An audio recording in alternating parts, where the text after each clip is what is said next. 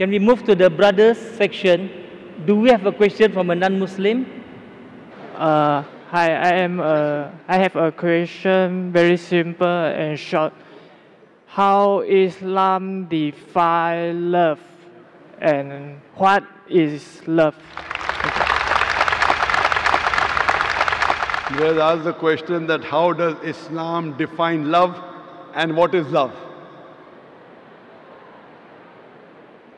Love, brother, is the care and the craving for one for another. It can be between human beings, it can be between different creatures, it can be between you and your Creator. And it's clearly mentioned, it says that Allah is the one who loves in the Quran in two places. So love is a craving and the affection between two creatures, between two human beings, can be between you and your Creator. And Allah says in the Quran in Surah Rum, chapter number 30, verse number 21, that amongst His signs, He has created for you mates amongst yourself so that you may dwell with them in tranquility. Allah says that He has created for you mates, spouses, wife and husband, so that you may dwell with each other in tranquility. So Almighty God has put love between the hearts.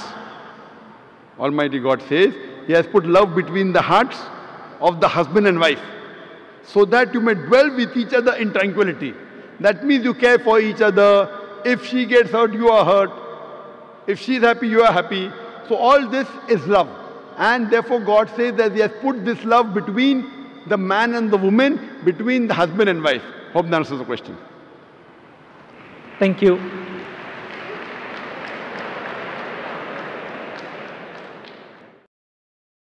According to Surah 43 Al-Zukhruf, it says here, Jesus shall be the sign for the coming of the hour. Does that mean Jesus will come as the final prophet?